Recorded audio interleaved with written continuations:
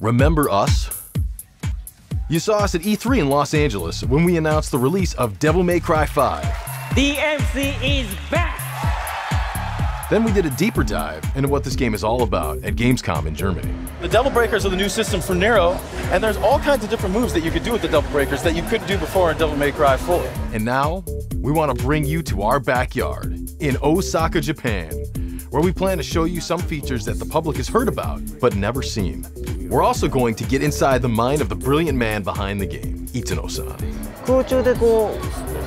Since coming to Capcom in 1994, he's been the driving force behind some of our most beloved series.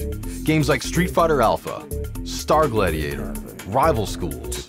And Itsuno is known for applying that fighting game knowledge to the action-adventure genre, with games like Dragon's Dogma and, of course, Devil May Cry. But first, we're hanging out in Osaka. It's known as a city that's highly supportive of the arts, so it's no surprise that Capcom's Osaka-based headquarters is like a magnet, attracting a talent pool of highly creative people. Speaking of creative, we're meeting some colleagues from Capcom at a local izakaya. Itsuno-san likes to encourage colleagues to exchange ideas and think outside the box. Gatherings like this are an example of how that's fostered at Capcom. And Devil May Cry 5 is evidence that his approach is working, which is why I can't wait to showcase some features that the public hasn't seen yet. When you enter the Capcom studios, it's obvious that it's all about gaming here. On this bustling floor, Itsuno-san works alongside his colleagues. And sometimes, he games with us. For gamers who aren't familiar with the Devil May Cry series, the name of the game is Style. It's a combat-heavy game where players are rewarded by stringing together stylized attacks while avoiding damage. Varying up your attacks is key to raising your style rank.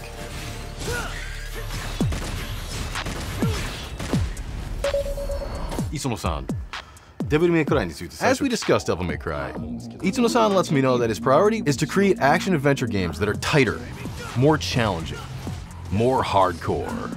And that's exactly what Devil May Cry 5 is. Which is why his team created The Void, which is what we're here to showcase.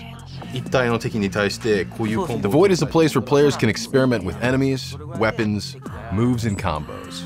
It's a place where someone who's new to the game can gain mastery of it, or where DMC fans can perfect their techniques and hone their style. Another cool thing about The Void is that it gives you options. Turn your enemy's damage off to practice combos for prolonged periods of time.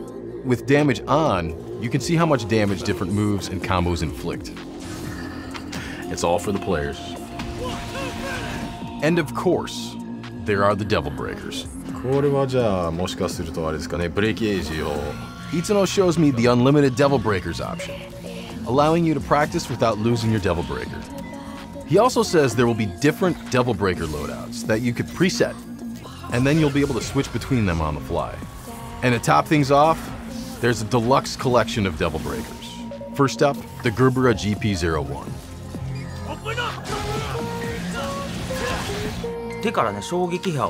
If you're already familiar with the game, you know the standard Gerbera uses shock waves to repel projectiles and send the enemy flying. The Gerbera GP01 takes away the ability to repel projectiles, but it adds movement options.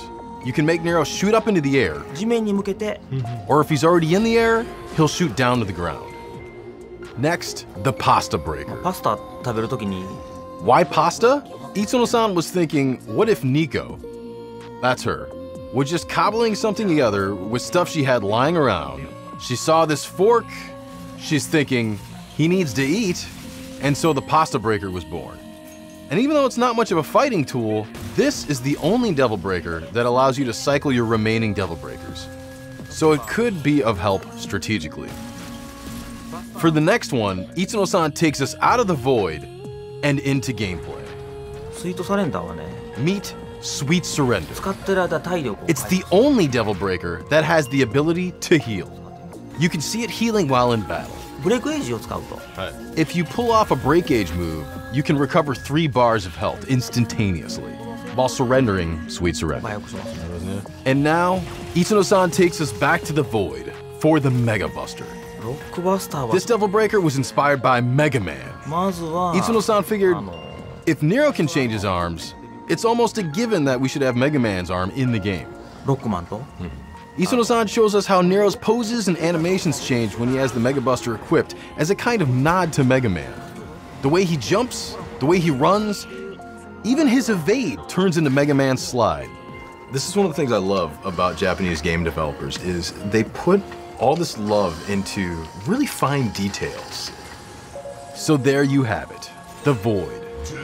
A place where you can experiment, practice your combos, learn the enemy patterns, and hone your skills to take on Isuno-san's challenge of tackling his idea of a seriously hardcore game.